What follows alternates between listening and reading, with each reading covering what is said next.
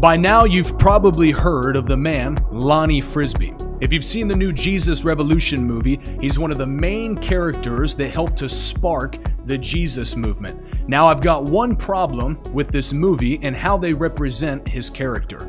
Although we know that Lonnie Frisbee didn't have a perfect life, in fact, he fell away in his later years from the Lord for a season, but I believe he got right with God. But here's my problem. They made Lonnie seem like he was a man of theatrics. Even if you read his biography today, they say, yeah, he loved Jesus, but he was a man of theatrics. I disagree. I believe Lonnie Frisbee was a man that was moved on by the Holy Spirit. And because he operated in the gifts of the Spirit, people called it theatrical. If you want to know my whole opinion on this, I want you to go watch the video that I pinned in the comments, and you'll find out.